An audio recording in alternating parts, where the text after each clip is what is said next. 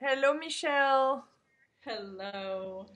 Well, I read your book, Yoga for Broken Hearts, and I really much enjoy it, especially since it really helped me to see and to kind of be comfortable doing yoga again because it's an intimidating practice for a lot of us. We do hear the benefits of it, but one of your mission clearly, and it's clearly stated in this book, is that you want to make it accessible to anyone. Uh, can you share how easy it can be actually, and why we should not be so threatened by it, and simply just walk in a yoga room and enjoy the yoga sessions. Absolutely. Well, it is. Part of the reason I wrote this book was because I wanted it to be geared toward the beginner, to someone who is intimidated. Because people that are advanced already know the benefits of yoga, they've been practicing. But what about the person out there who's been wanting to try it for years and is too afraid to step foot in for whatever reason? They have negative chatter going on in their brain. I went there too. It's not about that. It's about doing your best in the moment. Some days you're going to have a flowing practice, and other days it's going to be really difficult and you're going to have to laugh at yourself. I have those days all the time. We're human beings. No one's perfect. Even the most advanced yogi who's been practicing for years falls down on their head every now and then. That's what it's about. I tell my stories in the book. I tell it all. I bear it all because I want people to realize I'm not on some pedestal. I'm not perfect. Yes, I come across as nice and calm and peaceful when I'm in front of my class, but I have my issues that I'm wrestling with in my mind too.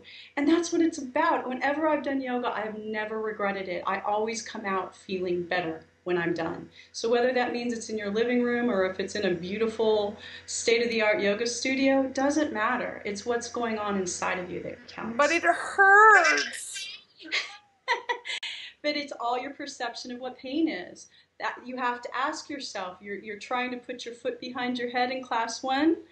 That's your ego.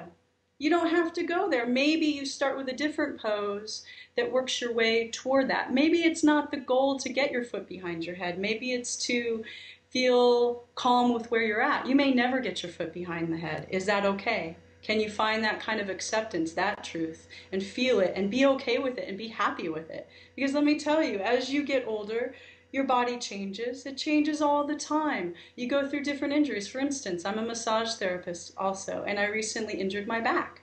It's been a very humbling experience. I have had to go back to a very extremely gentle practice. And you know what? It's been like a cosmic do-over in my life. I have healed, I'm healing my back. I'm getting back the peace that I found when I was a beginner. You forget. There's times in your life that you become really advanced at something, and then the universe kicks you in the butt and makes you start over. And that's humbling, and it's wonderful, and it gives you compassion for others who are in the same place. That's what Wow. it's about. So I hear it. We're all in the same boat. We're all going through our emotions, and it's really about accepting wherever we're at, accepting ourselves, and it's a humbling experience. It's humbling, but it's also amazing and transformative. Once you get to that place of just, this is where I'm at, there's a transcendence. You know, if you, let's say you're sitting in a pigeon pose and it's a hip opener, a lot of people carry a lot of emotion and drama in their hips. It's painful. Can you sit with that and make it through to the other side? Can you not react? Can you not get angry at your body? Can you just be with it and then allow that relaxation to wash over you? Just in the same way you would allow a conflict. What would you do? You have different options. You can rage against the conflict. You can you can deny it and have it manifest as some disease, or you can be with it for a while before you move forward and figure out what the right course of action is. Your body gives you those messages if you allow the time to do it. That's the pain. Yeah, it's hard. Some people don't want to even go there. I don't want to feel that pain. I'm not ready to feel it. So they say, "Oh, it's yoga's too hard. I can't do it." Or it's too expensive, Yeah, or that it's too far chatter, away. that chatter is That, just so loud each time we're in that yoga pose, and then it hurts, and then you just want to give up. And but you're what I'm hearing is that actually you can go beyond that pain. And if you go beyond that pain, you get the most wonderful, amazing experience. Most people don't reach that. They don't allow enough time or enough practice or enough consistency. It's all about consistent practice. Again, if you did it for 10 minutes, but you did it every day, that's more important than doing 2-hour practices once a month. It's not about being a weekend warrior. It's about practicing it, about staying to your word. And then you get to the other end and you find it starts coming into the other experiences of your life. That next time you're stuck in traffic and someone cuts you off, instead of getting angry, maybe you take a moment and you don't react as quickly. And you just say, oh, that's okay. You start to find that those little moments start entering into your life. It gives you a better quality of life.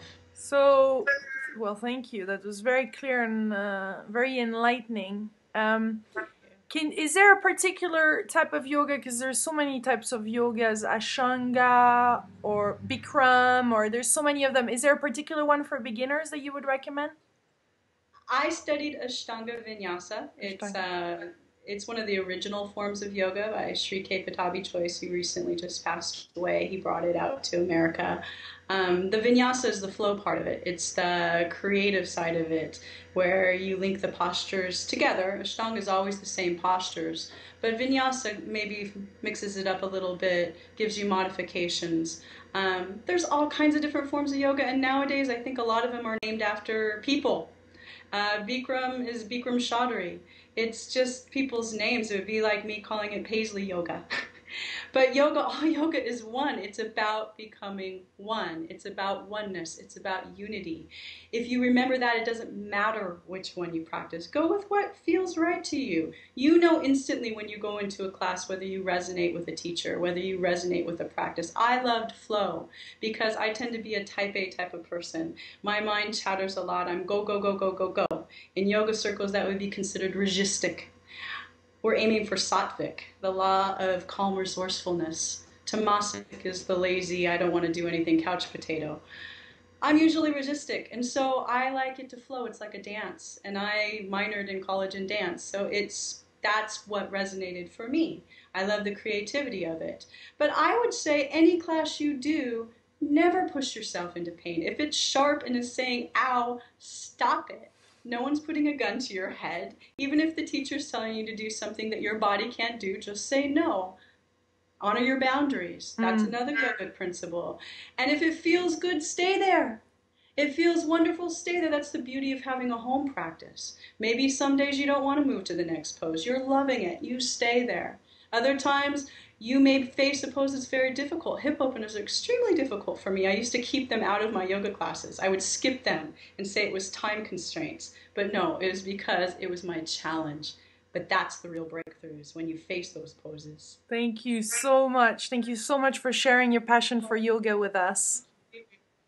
Thank you so much for having me. Michelle Paisley is the author of Yoga for a Broken Heart, a spiritual guide to healing from breakup, loss, death, or divorce. Thank you, Michelle. Thank you, Lilu.